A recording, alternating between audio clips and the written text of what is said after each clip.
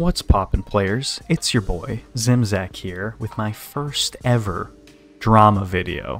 Today, I'm going to be giving you the lowdown on the whole Helldivers 2 controversy. You may have seen a lot of news about it in the last 2 to 3 days, and that's because it's been a pretty incredible story, and one, for once, that has a happy ending, where the consumers won against the multi-billion-dollar corporation. So let's get into the groundwork of it. On May 2nd, on Steam in Helldivers, there was an announcement saying that due to technical issues at the launch of Helldivers, they had suspended the linking requirements that they always intended to have, where basically to play Helldivers 2, even if you were going to be on PC, you had to make a PSN account and you had to link it to your Steam account.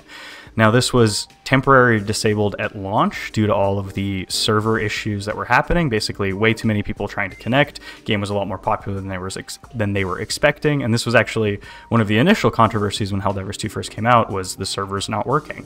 At the time, basically the development team made the decision, you can see in these tweets here, to temporarily suspend the account linking so people could get in and play right away. And this wasn't an issue because, you know, basically nobody read the little thing that said at some point you are going to have to link your account, and it wasn't properly advertised basically anywhere. Which is why people were justifiably very upset. Another reason people were really upset about the account linking thing, you might think, hey, it's not a huge deal, dude. Just make a PSN account. Why are you being so mad? Well, PSN doesn't operate in like 90-something countries. Here's a list. So if you had bought Helldivers 2 on Steam and you were enjoying playing it on PC, you paid $40 for this game, all of a sudden, because of this account linking change, you no longer could play the game that you paid for. It suddenly became a piece of locked software because PSN doesn't operate in your country, and you can't use a VPN to make a PSN account because that breaks TOS in a totally different way. So people were justifiably very angry, and this is when the Helldivers 2 community seriously stepped up. People with PlayStations, people who had linked their accounts, people who, you know, honestly, for them it wasn't a big deal, stood together with all these people in the affected areas and said, hey, if they don't get to dive, we don't get to dive. We either all dive together, we don't dive at all. And I think this was the moment, truly, that changed Sony's mind, because essentially this is when you start seeing a lot of posts on the subreddit of people canceling their PS Plus subscriptions, uninstalling the game, saying they're going back to other games, like Deep Rock Galactic came up a lot, but that's beside the point. Rock and Stone.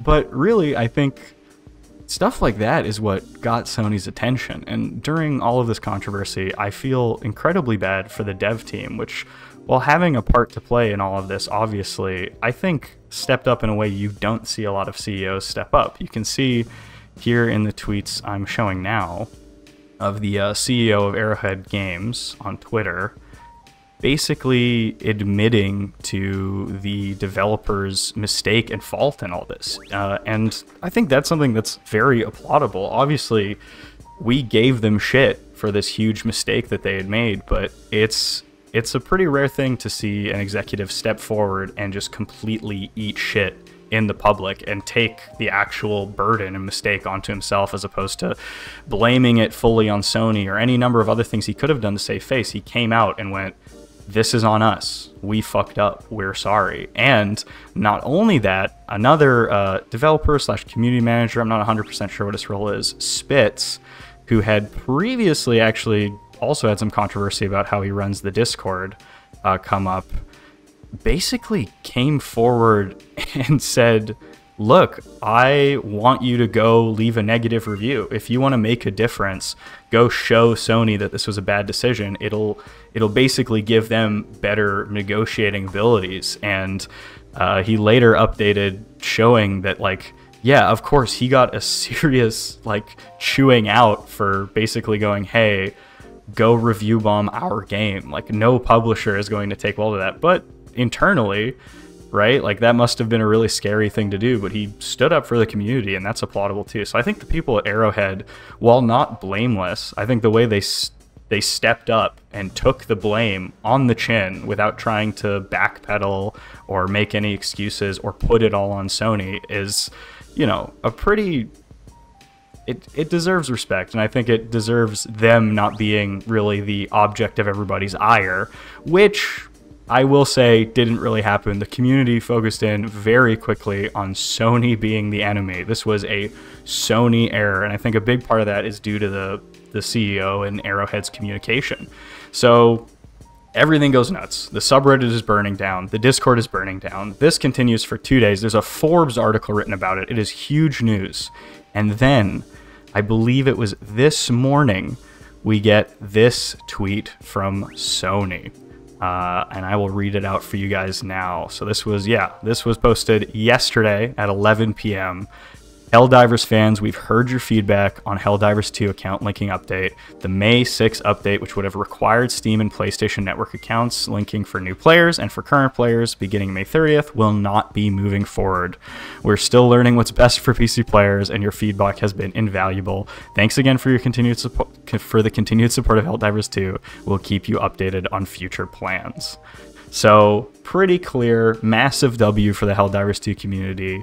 It is always just so incredible to see consumers win, and I think one of the most important lessons to take from this, and probably the most important thing people did, was cancel their PSN Plus subscription when shareholders and when upper executives actually see a massive financial impact on a decision they've made, not just a community impact. I think that's really what got them to 180 on this so quickly, and I'm just so incredibly proud and so incredibly stoked that the Helldivers 2 community came together so hard to defend other people in the community that, you know, live in very different places from them. And just, yeah, it was just a very cool moment where gamers rose up for something that they should rise up for and won a pretty, you know, undeniable victory, and that's really cool. So that's basically the whole Helldivers 2 controversy in a nutshell. Who knows, there might be more news coming out, but that is the whole 3-day controversy summed up for you real quick. If you enjoyed my summary of the events, please hit that like button below or comment down below what you think. Are you going to be reinstalling Helldivers 2? Are you happy with this decision reversal? Do you still not trust the game under Sony's publisher after they made such a huge mistake? And yeah, I hope you subscribe. I hope you stick around. I stream every weekday from 4 p.m. to 6 p.m. PST, and I'm going to be making these weekly little controversy roundup videos. So if you want to see more in the future, please subscribe, comment down below, like, do all the YouTube things. All right, it was good talking with you guys. Peace, peace.